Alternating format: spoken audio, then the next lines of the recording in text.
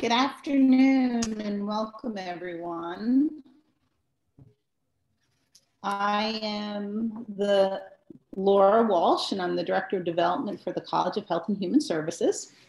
And we thought it was important to host this webinar this time of year because it's ordinary, difficult time with the holidays, but as a result of COVID, we're all coping with many changes to our home, school, and work life.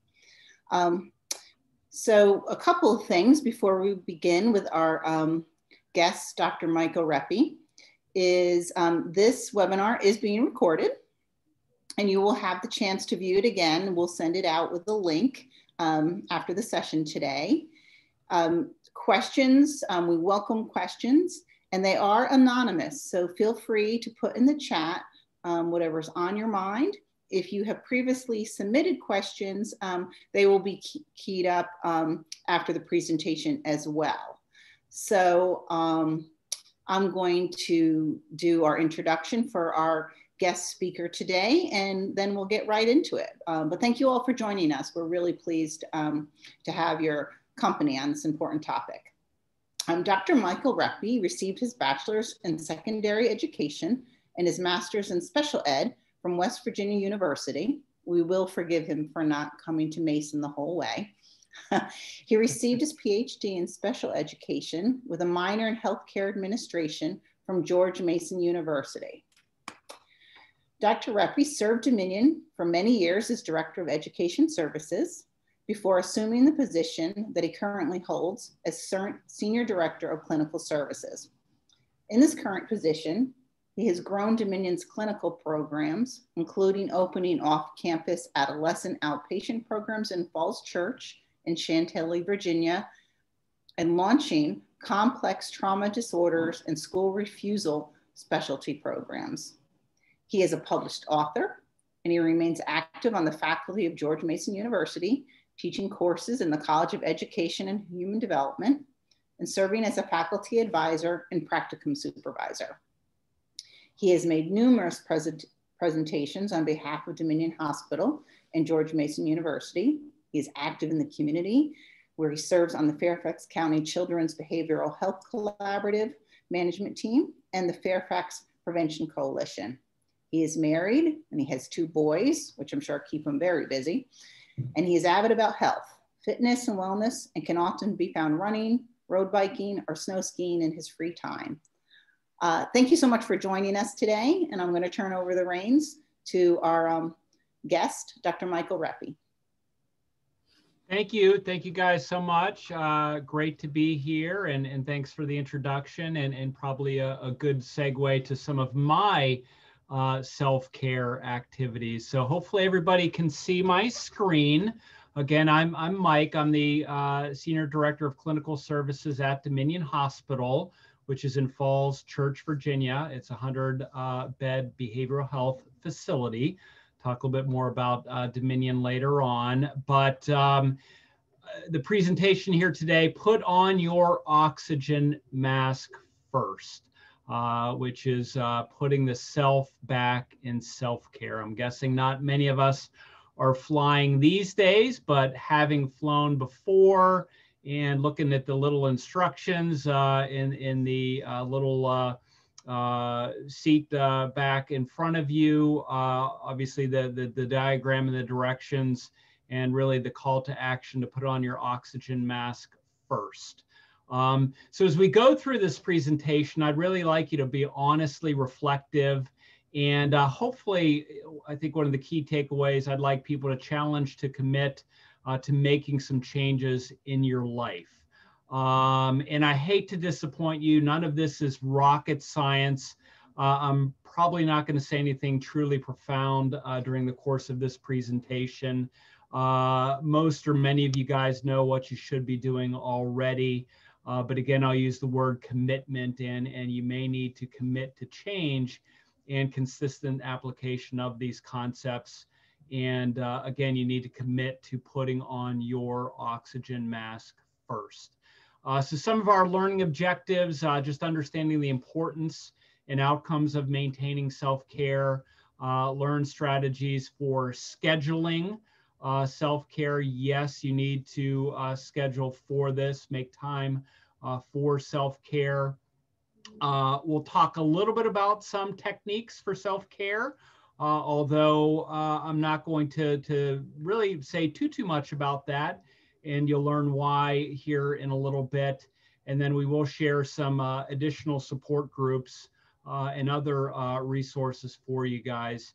And then last but not least, I think levity, and especially this year, levity is important. So I don't know, to be honest, how I got so meme crazy. I can assure you that I'm really not that into memes, but hopefully you guys will also experience some laughter from some tasteless memes that are loosely associated to the topic.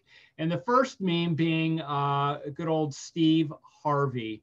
And this meme is saying that thinking that caused the problem, it's not the thinking that will fix the problem. So again, challenging you guys as we go, again, to make some commitments, and first off, to really look at your thinking and ask yourself whether or not you need to change your thinking. So if Steve Harvey isn't intellectual enough for you, perhaps here's another quote. We cannot solve our problems with the same level of thinking that created them. That person was a guy by the name of Albert Einstein. Again, we can't solve our problems with the same level of thinking that created them. So again, have you ever thought, I don't have time to put myself first. I feel guilty about taking care of myself before others. It's all my fault. I feel ashamed that I can't get it together. How about this one? I'm exhausted and tired all the time. If this was a live presentation, I would ask for a show of hands for some of those thoughts that you may have had. Feel free to put in the chat box which of these, or perhaps something similar that applies to you, a thought, a problem thought, if you will. But I'll end this slide with asking the question and challenging this thinking, are you living or are you just existing? Existing, I think, is a trap that we easily fall into. Existing is really just kind of a long survival, doing what you have to do to get through the day. Living is obviously completely different. Living is taking life as it comes, embracing it, doing as much as you can to feel fulfilled. And I think self-care is critically important in moving beyond just merely existing to really living. So our next meme here, for all you cat lovers, I thought this one was clever. In the event of the loss of cabin pressure, the oxygen masks will drop down, and then you can bat them with your paws, right? Why put on your oxygen mask first? Remember the old cliche, take care of yourself first, or you will have nothing left to give. Or maybe we can't give what we don't have. So putting on an oxygen mask, our oxygen mask first, does not show a lack of love or care for others. Instead, it really shows care and love for oneself, for ourselves. And obviously the analogy, if you run out of oxygen, you can't help anyone else with their oxygen masks anyways.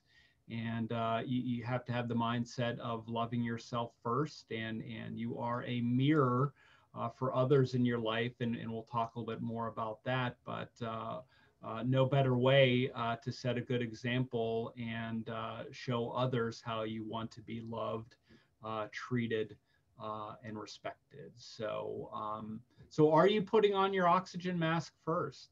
Ask yourself, when was the last time you did something just for yourself? When was the last time you did something just for yourself? If you can't recall, or maybe it's been longer than a week or so, you really need to make a plan. And self-care really doesn't necessarily mean me first. It means me too. So we have to be carving out time, committing to carving out time for ourselves.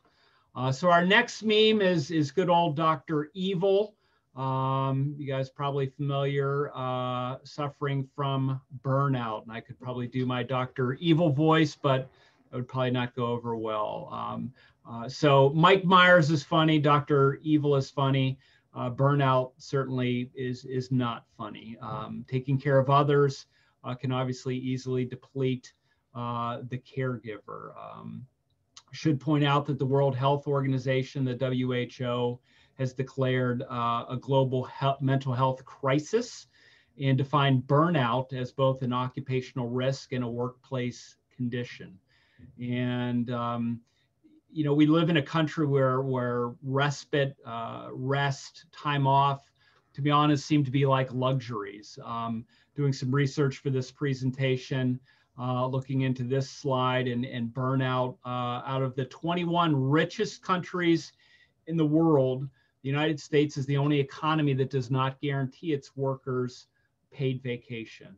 Big difference between vacation and leave and that mindset here in the US versus lots of other parts of the world. And close to 1 in 4 Americans have no paid vacation.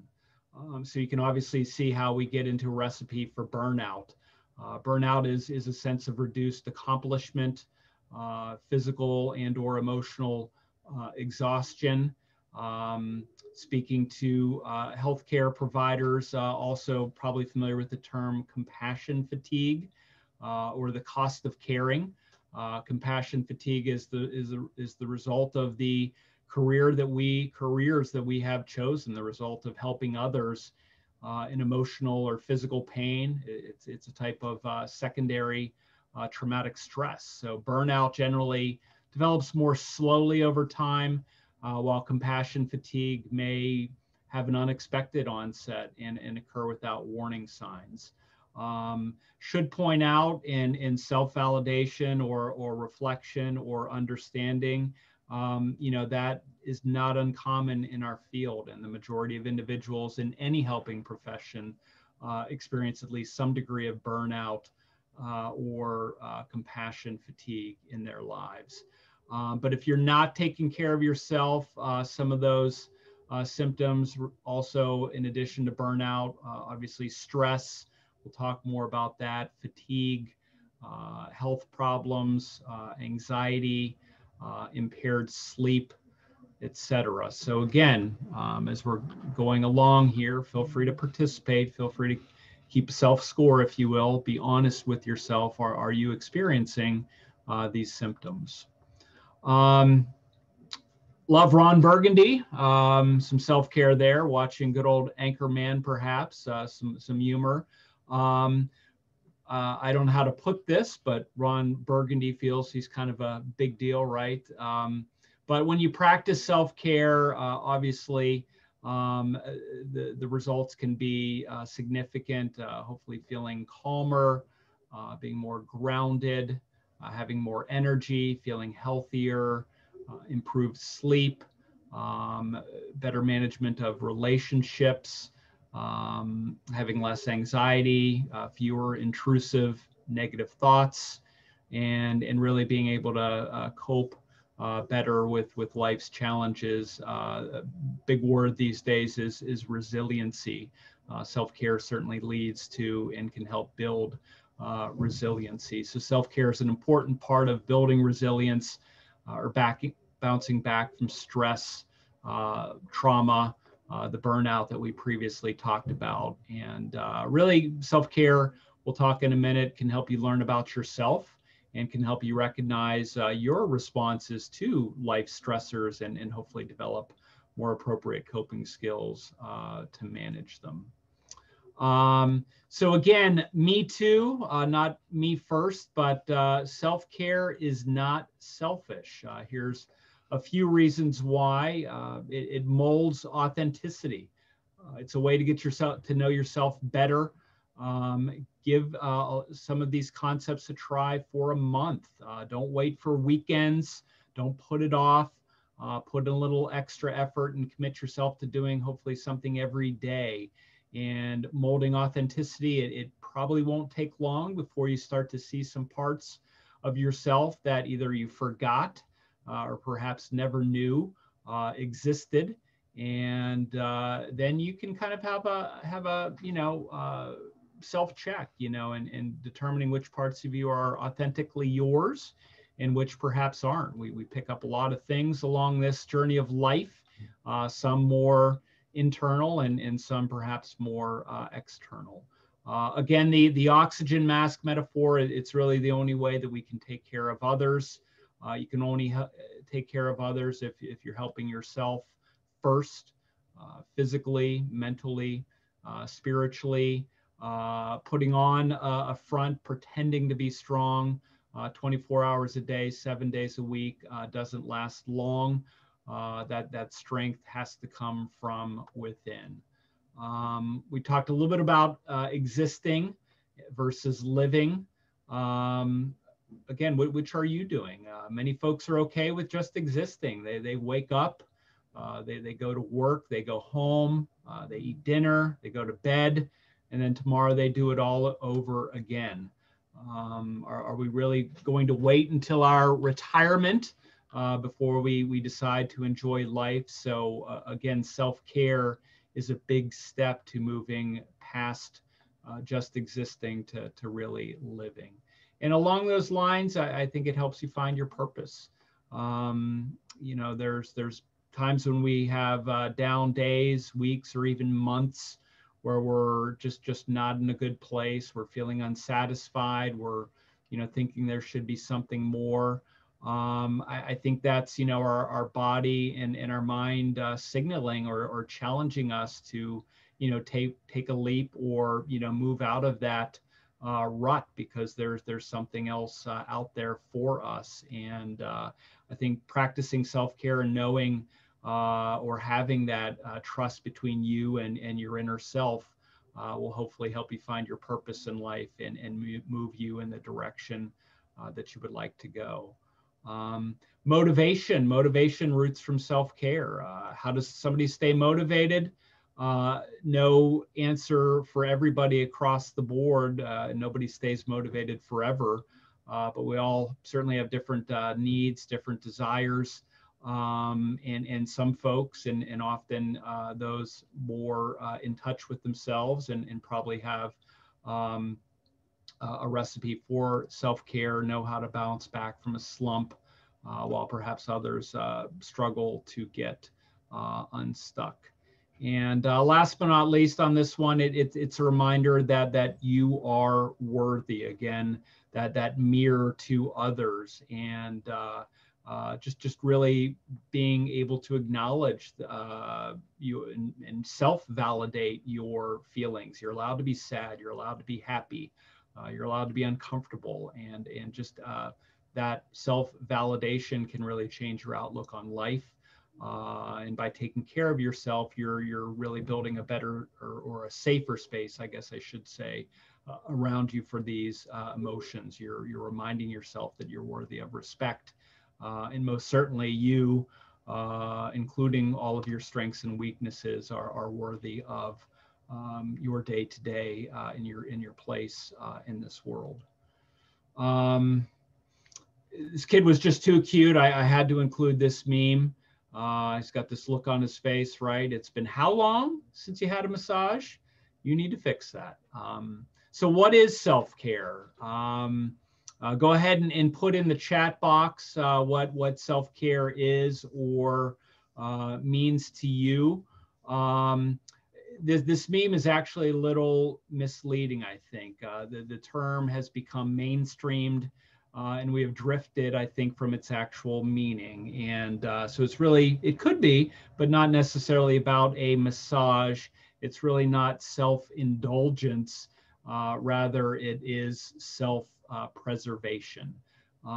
So indulgence is a short-term escape, while self-care really shifts your relationship with yourself and those around you in the long term. So the core of self-care and the realization we need to have, it's about listening and tending to your needs of your mind, of your body, and it's living a balanced life. So we're going to see here in a second, this does mean different things to different people. Each of us certainly have different paths or different parts of ourselves and different paths that we need to take to care for ourselves and different methods for achieving this. So really self-care is something that refuels us rather than takes from us.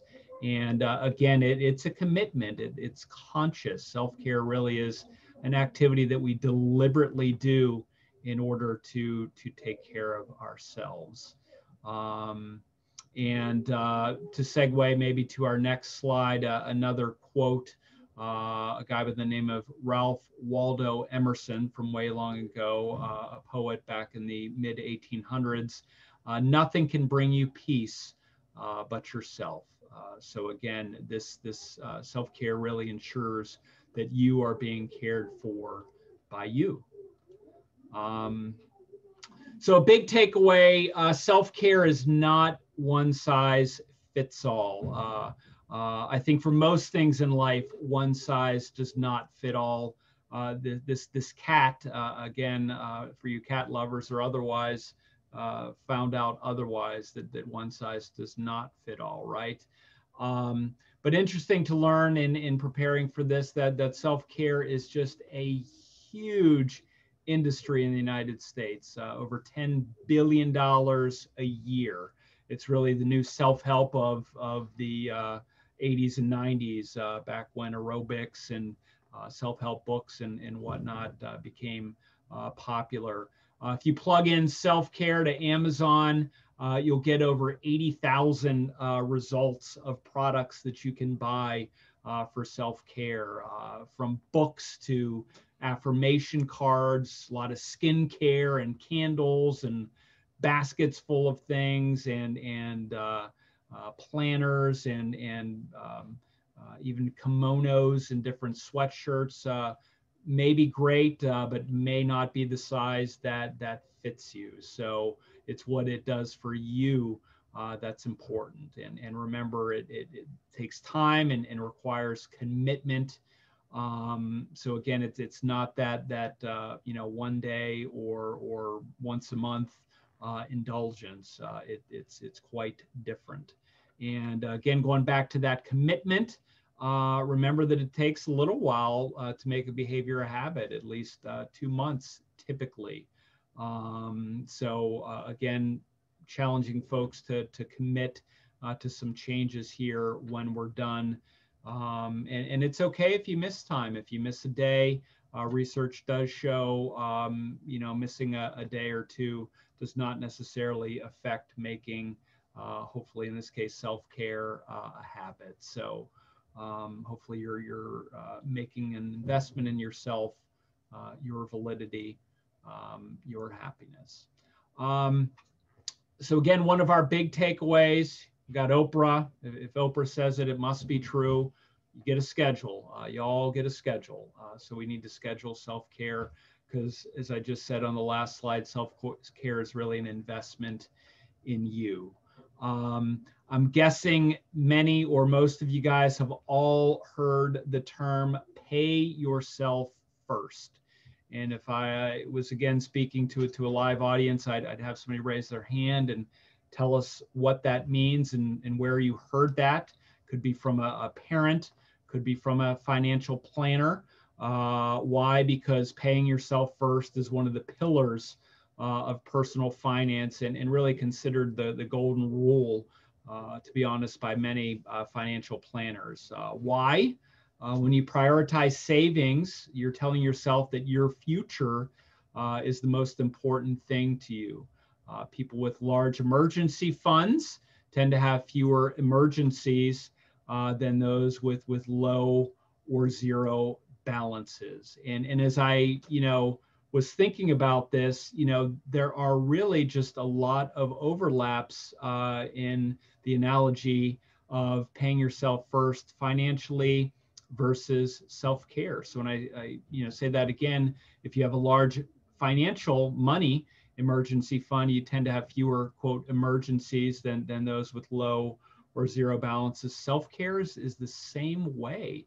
If we are making that investment in ourselves every day, if we're paying ourselves first every day, we're building that equity. So then when, all heck breaks loose one day, that emergency, that rainy day fund, you can cut yourself a check and you can weather that storm much better than somebody that has no money in their account. So I think that's just a great analogy and I think makes a lot of sense.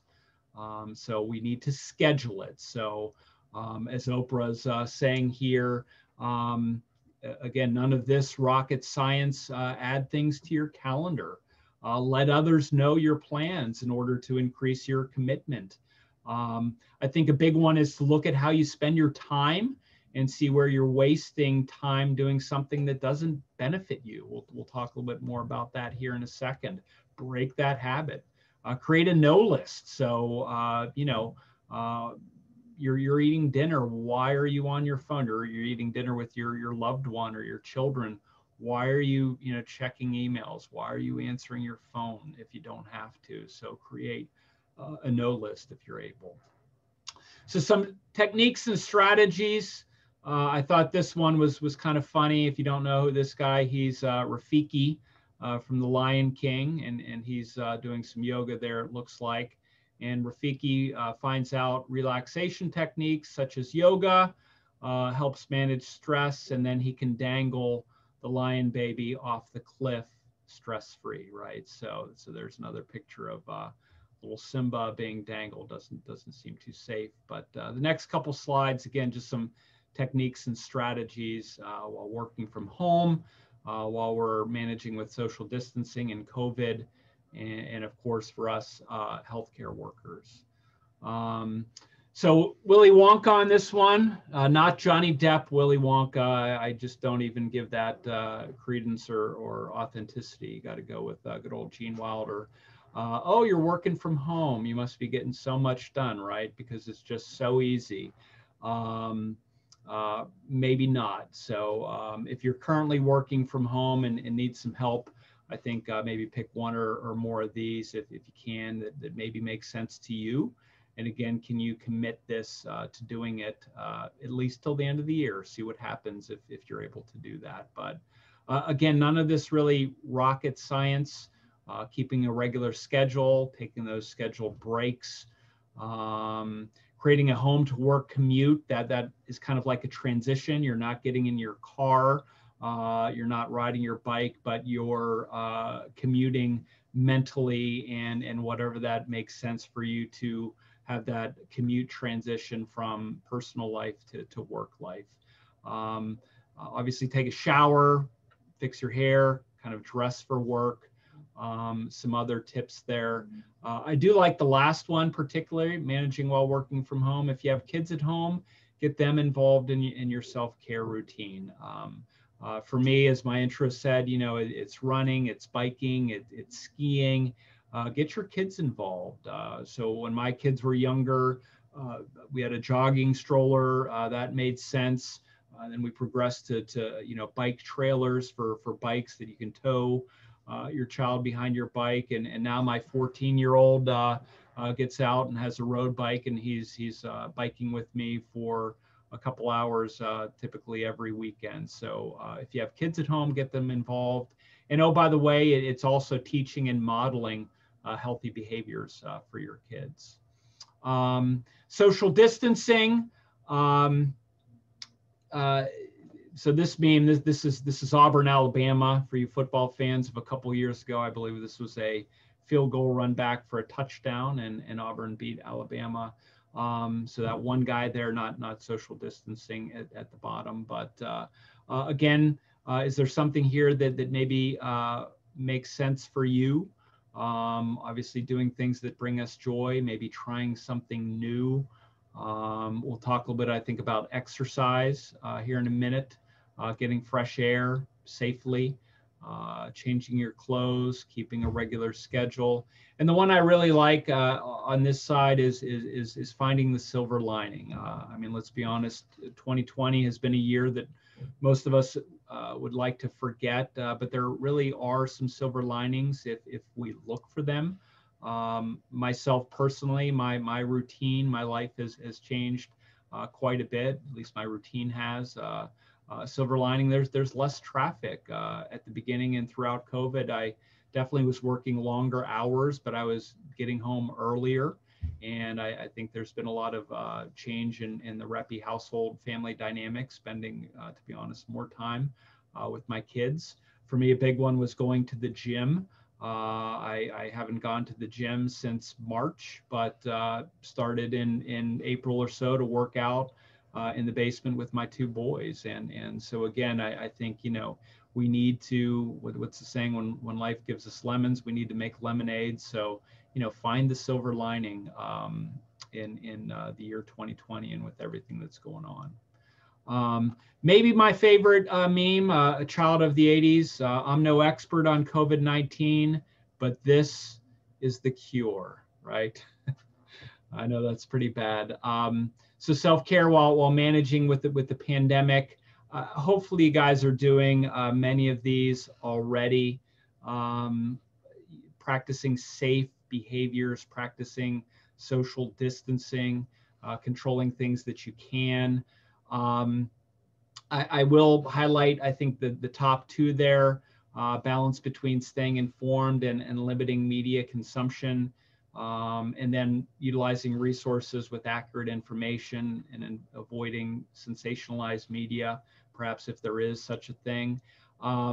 Again, in researching this presentation, an interesting note, according to Nielsen Global Media, media consumption has increased 215% during COVID, with people now spending about 463 minutes, that equals about 7.5 hours a day, consuming media. That's combinations of TV, streaming video, gaming, etc. So if you think back to the Oprah slide, where the one bullet, or I suggested to look at areas where you're wasting time doing things that don't contribute to your mental, physical, spiritual well-being. Well, here you go. Here's 7.5 hours on average that you can really look to spend time in other activities. So again, I think limiting and perhaps picking something else can go a long way. Healthcare workers, really, healthcare heroes, certainly goes without saying. But I think, some tips here, recognize your role. Hopefully you guys all do that. Take time, no matter what your role on the front lines, but recognize the valuable role that you and your colleagues play in this fight against COVID, or in Dominion's case, for mental health and wellness. Think Maslow's hierarchy. You have to take care of the bottom of the pyramid there, your basic needs of eating and sleeping, etc. And then I think, as difficult as it can be sometimes, just slow down and as you're going through your hectic day, take those little moments when you can. When you switch tasks, maybe some mindful breathing, take breaks when you can. And again, going back to that validation, get support, talk to others, other caring individuals in your life, and be relational and get that support where you need it. Really find ways to see the positive. I think Dominion Hospital, one of the things we do is mission moments. We explicitly start meetings and ask about mission moments that occurred, things that we do helping others and in moving the needle. So I think we all need to sometimes remind ourselves of those mission moments.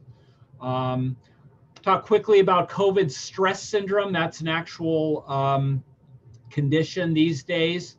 You guys can look this up and read a little bit more about it if you're interested. Interestingly enough, folks in higher risk groups, like healthcare workers, were less likely to have or experience COVID stress syndrome. Women, the less educated, unemployed folks did have higher scores of COVID stress syndrome. And I think the thing to point out in reference to this research is that folks were attempting to use coping strategies. Oftentimes these were emotionally focused or really maladaptive ones, like overeating or using drugs or alcohol. And the one that folks were least likely to engage in was actually seeking professional help, which really kind of segues to my last slide. And again, Dominion Hospital, 116 bed freestanding hospital. We have 5 units, our child unit, our adolescent unit, our adult unit. We have an eating disorder treatment center. We have a complex trauma disorders program. And then we have both on-site and off-campus day treatment programs called partial hospitalization and intensive outpatient programs, which are evening programs. So we have those for child, adolescent, and adults. And some of those are even virtual.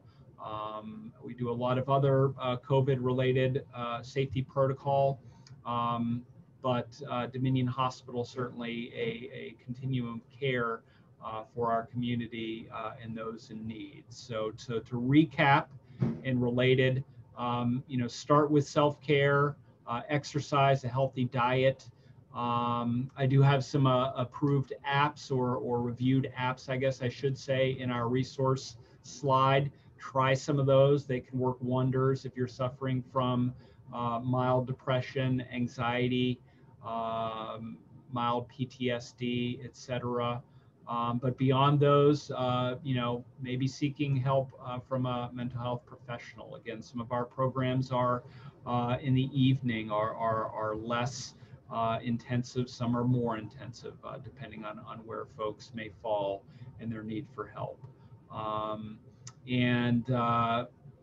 If therapy isn't working, again, more intensive treatment. Obviously, you can talk to your physician, or if you are seeing a therapist.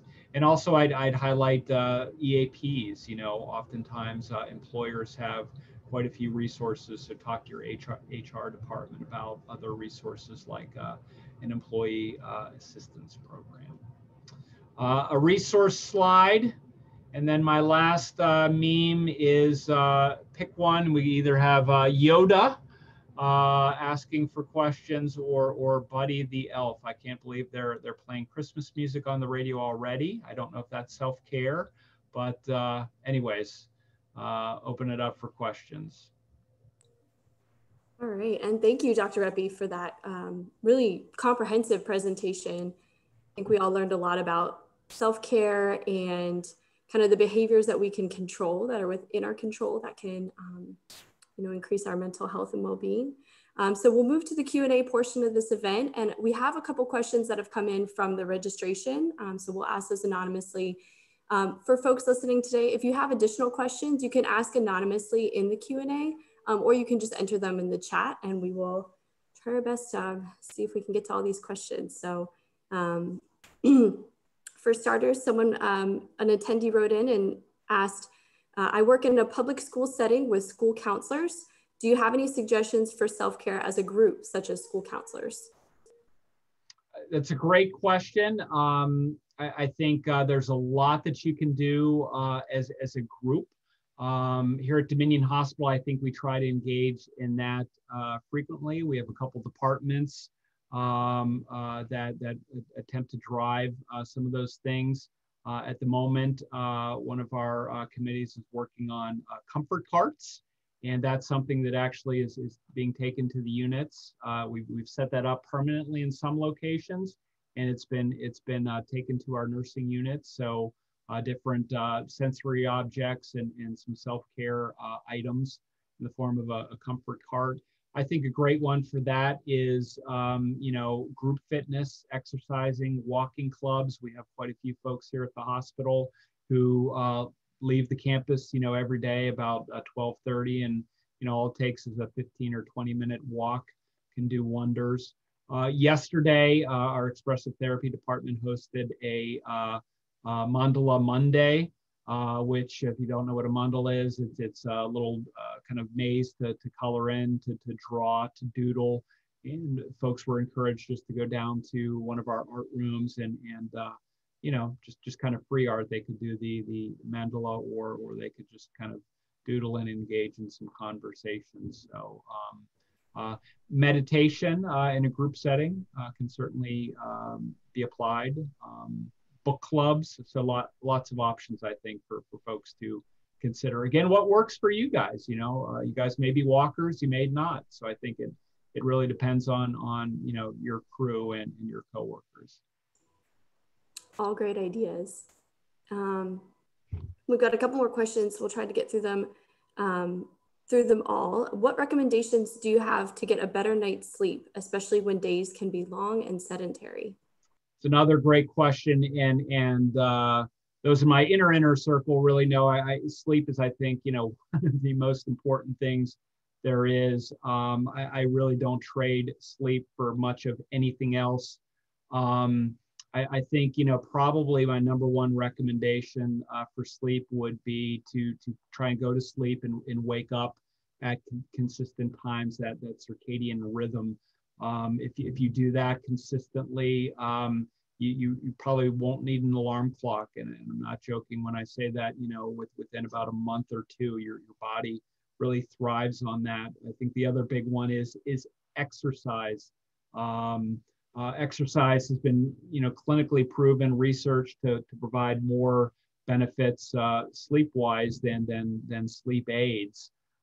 So exercise, folks fall asleep faster. Folks who exercise, they go into REM sleep, that dreaming stage of sleep, more quickly. They stay in REM longer. And then I think, you know, you spend a third of your life asleep, right? So, you know, having, you know, the appropriate gear for that event. So your room should be an appropriate place for that. Cool, dark, etc. Try really only to sleep in bed. We don't have a TV in our room. I don't think that's a good idea. Watch the phone or the iPad, that blue light in the evening. That's been proven now to trick your brain into thinking it's daytime and can detract from sleep. So lots of tips out there for sleep. Again, it's super important. The two that stick out to me would be exercise and trying to have a good routine, consistent routine. Excellent. We actually have, the next question is, how do we move to a culture of care where the onus is on the organization to provide the right kind of climate rather than putting the responsibility on the individual to do the self-care? Well, that too is a great question. Yeah, and I think that really just starts at the executive level. It's probably a difficult answer for some organizations. One of the things that we talk about here at Dominion, at least I think in the leadership circle, it's a kind of a funny sounding concept, but there's a book out there called Patients Come Second. And really that notion, if you think about it, is that we take care of our employees first, hopefully, and they will then be better able to provide great service, great care to our patients. I think, you know, injecting fun into the culture, really prioritizing a work-life balance. And then rounding, we at Dominion, we have staff rounding where we're talking with our staff. Probably not a day or two goes by without myself asking at least one or two people as I go about my day, what are you doing for self-care? Again, you know, 2020 or otherwise, we need to constantly be having those discussions, and hopefully in your organization, if those types of things aren't happening, also reward and recognition systems I think are important. But if those things aren't happening, I think, you know, that needs to be escalated, and your organization needs to, you know, have some crucial conversations and talk about some of those things that you guys have opportunities maybe more so for. Very true. Let's see, we've got a question in the Q&A. As educators, as administrators, as therapists, we are all living with Zoom fatigue. We used to use Zoom to connect with family and friends around the country, but now it seems like a bit of a chore. What other ways are people connecting with those they love? Yeah, again, that's a hard one, and just I think navigating safely the world that we're living in. First and foremost, adhering to local restrictions, but beyond Zoom, I think it's about safe behaviors. Obviously, in person is preferred.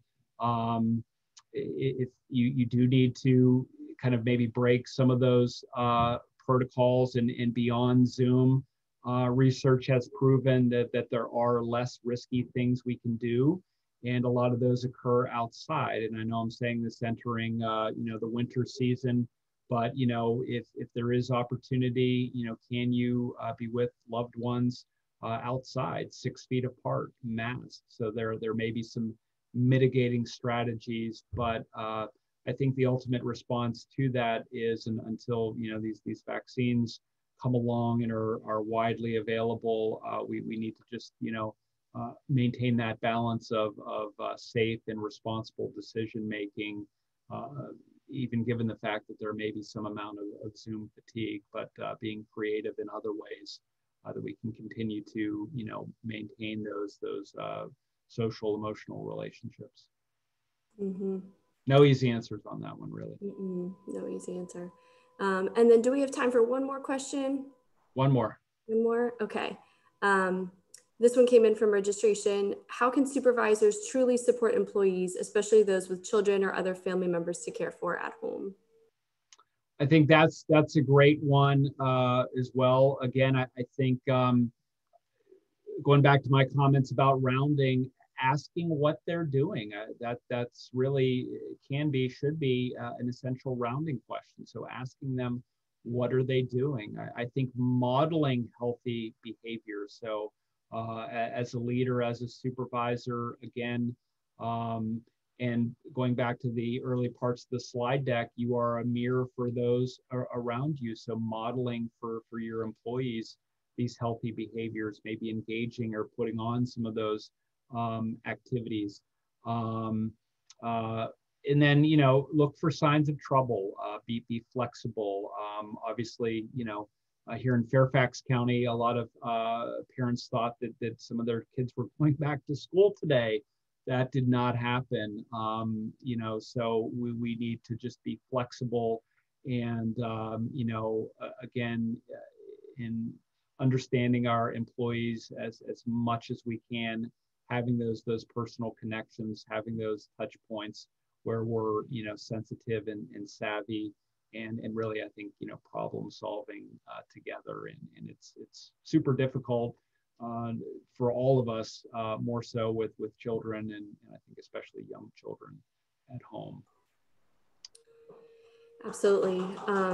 Well, with that last question, it's time to conclude the presentation. So we just want to thank you on behalf of the College of Health and Human Services at George Mason University.